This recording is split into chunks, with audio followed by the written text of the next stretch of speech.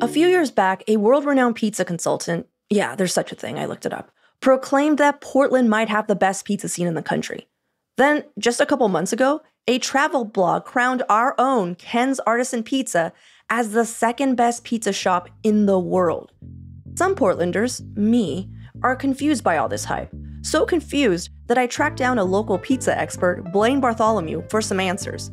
And if you're into pies, you might already know about him through his Instagram. He's been documenting the Portland pizza scene since 2014. Or maybe you've just been to one of his many pizza pop-ups. So today on the show, we're asking him, is Portland pizza really that good?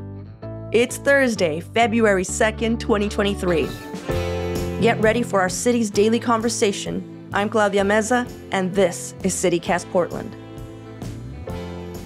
Thanks for being on the show today. I really wanted to talk about all of the hype that Portland has been getting with their pizza, specifically 3 weeks ago when we were deemed, well, one of our pizzerias was deemed the second best in the world. And so I wanted to talk to you, Blaine. Do you think Ken's Pizzeria is the second best pizza in the world? Oh, yeah.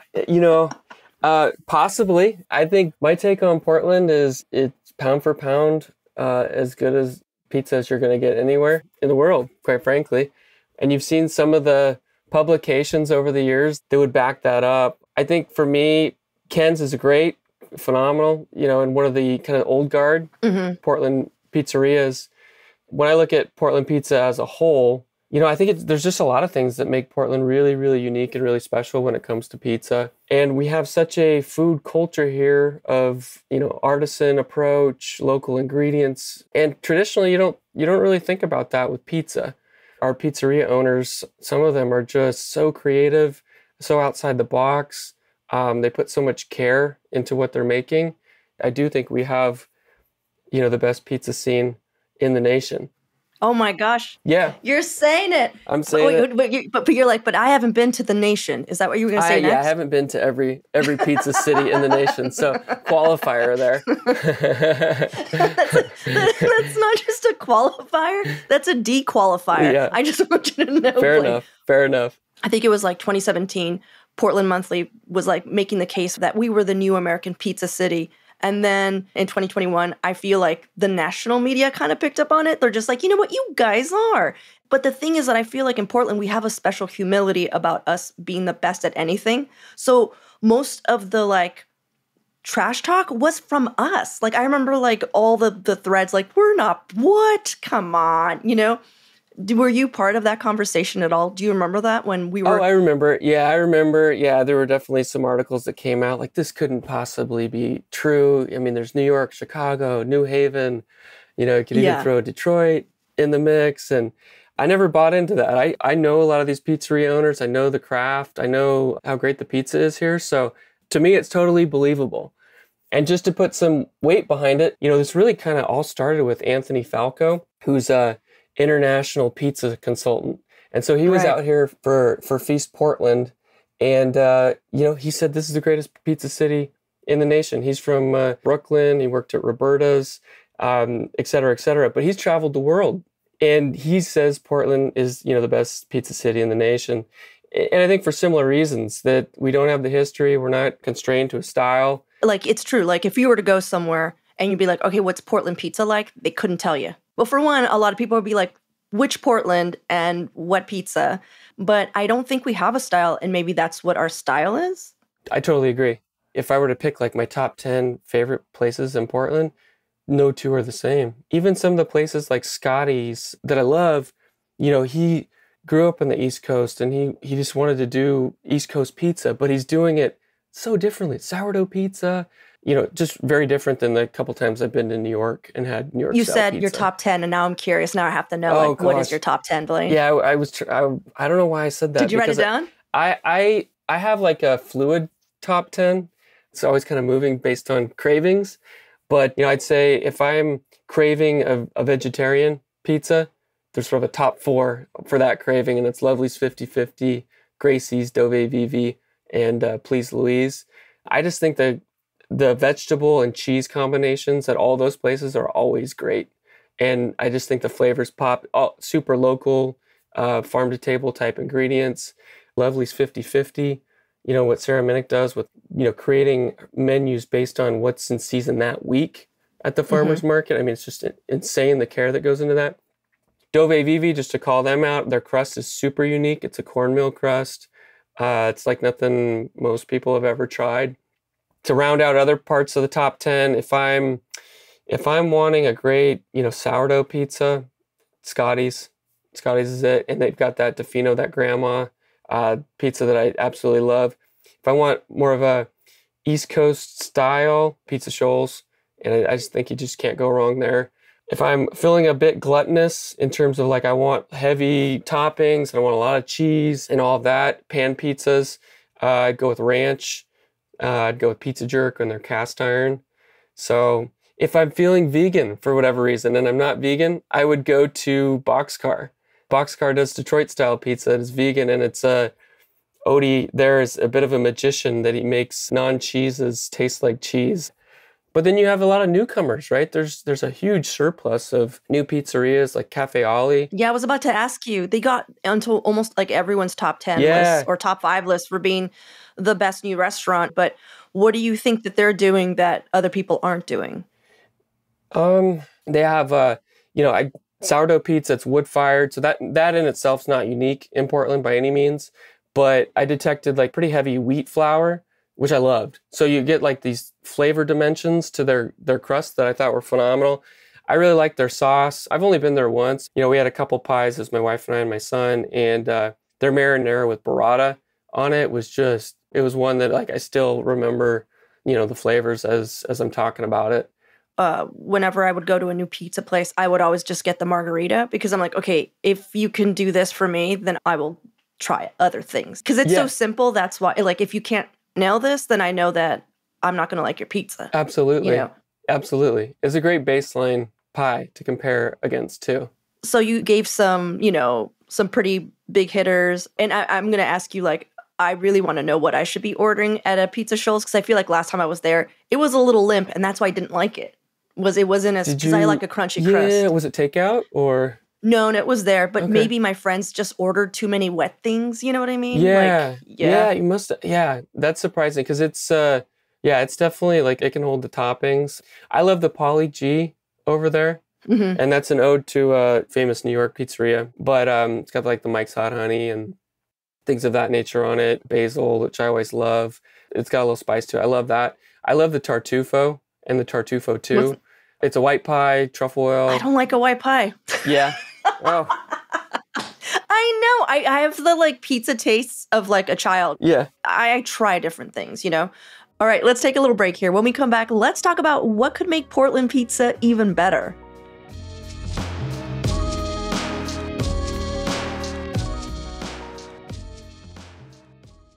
So what do you think Portland needs to do better, though? Is there anything in the scene that you're just I wish Portland's pizza or somebody did this? I would say maybe we just got to be careful that it doesn't get watered down here. Because obviously the national articles around Portland being the best in the nation, that can change things. It can be a money grab for pizzerias opening up just to make money. Gotcha. Which at the end of the day, these are businesses. They're there to make money. But there's so much of a soul to the Portland pizzerias that I've talked about that hopefully we don't lose. It doesn't become there's 6 of this franchise in town that used to be so great, that kind of thing. So I would say that's something to be careful of as a pizza community. But are you familiar with St. John's? Yeah, a little bit. Have you noticed that there's a pizza place here every 5 feet? I think we have the most pizza places per capita in all of Portland. Really? And I don't understand why, and I was hoping that an expert would come and explain that to me. I have theories. So I maybe should have mentioned this on the front end, but I don't own a pizzeria. I'm a consumer of pizza, so this would be a theory of mine in terms of why there's so much pizza in St. John's. But I would say pizza was one of those foods that was pretty pandemic proof. A lot of pizzerias thrived during the pandemic because they could move with the floor and really pivot to the takeout model, which is really good for pizzerias. And then I think, again, combined with the national notoriety that we're getting, I think that, all boats kind of rise when the sea level moves up, and I think that's what's happening. I don't know of any necessarily that are novices that are like, I want to open a pizzeria and I don't know anything about, what I'm doing. But I bet you there's a fair amount of that's happening. It's hard. Like, there's a reason I would not open a pizzeria. I've seen how hard these folks work and like how hard it is. Your heart has to be 100% in this. And I have so much respect for the people that have been doing it for a long time. Hey, I have a question for you, real quick. Are you at all familiar with Teenage Mutant Ninja Turtles? Oh, it's funny that you bring that up. My 5-year-old son, Nico, is locked into Ninja Turtles right now. Okay. So you named a lot of pizzas in town. Yeah. And you know everyone's personality. You got the grumpy one, the mean one. You have the introspective leader. You have the one, Donatello, where you're just like, I don't know what your deal is. I guess you just have a bow. And then you have the party animal, Michelangelo. So what is their favorite pizza joint in Portland? Oh, that's a perfect question. I love the question so much. So like Raphael is kind of the grumpy one. So he's spicy. He would have spicy. Spicy, right? Like, yeah. I would say he's like the toughest, So he would probably, what would he want? I think pizza jerk. Okay. Oh, yeah. Perfect. Pizza jerk, Raphael. Kind of a dad joke in there as well with that answer. So that was good. What about Leonardo, the introspective leader? Oh, he's a thinker. Yeah. He'd have his spreadsheet out and rating every little detail. Mm-hmm. I think he's going to Lovely's 50/50 to try to figure out what the secret sauce is and what all the hype is. Yeah, I see him as a Gracie's too. Like Leonardo would totally be at Gracie's. Yeah, I can see that. Okay, now this is I think the difficult one because like who is Donatello really? He might go to. He'd go to a Pizza Shoals. Thank you. That's what exactly. I think, it's the first place that someone would tell him to go. If you want, the best pizza in Portland, and he would go. It's kind of the first thing that comes off the tongue. So he'd probably go there. Okay. Michelangelo. I think he would go to Ranch. Oh. Because Ranch is like your post-party. Michelangelo seems like life of the party. It would just soak it all up. Yeah, it would soak it all up. Maybe, I don't know if Michelangelo drinks, but it's a great next day after a few drinks kind of pizza. Yeah. I'm thinking Escape from New York pizza. Yeah. Or if he's in St. John's, he'd just go to Signal Station. That's I see the angle there. He would definitely seek out that New York pizza. You're right. To be honest, Ranch was a twist. I was like, oh, just imagine Michelangelo with a rectangle pizza. Yeah. Doesn't it break your brain a little? It does. All right. I'm not saying it wasn't a good idea because I think it's like solid. Like there's no a wrong hungover answer, Michelangelo right? at Ranch is 100%. 100. Yeah. Absolutely. And now for your microdose of news. Oregon's largest employer, Intel, shocked its employees this week by announcing massive pay cuts. Mid-level employees' pay will drop by 5%, and some senior executives will get docked even more. The Oregonian reports that the move comes after a disastrous earnings call. It's estimated that the cuts could take as much as $200 million out of the pockets of Oregon workers. And Portland's largest Facebook group, helping people find their stolen cars, has shut down permanently. Claiming it was too much of a liability, the founder of PDX Stolen Cars stated, and I quote, "The city can deal with it. I let police know to quit sending folks to us," end quote. Apparently, the Portland Police Department began directing people to the group since their own auto theft division was closed in 2006. So some people were coming in with the expectation that this volunteer-run Facebook group would be doing more than just spotting abandoned cars. If you'd like even more local news and events, sign up for our daily morning newsletter, Hey Portland. We'll link it to our show notes. That's all for today here on CityCast Portland. Do you have any ideas for anything we should be looking into or talking about? Send us an email at portland@citycast.fm. We'll be back tomorrow morning with more from around the city. Until then, see you at Slim's.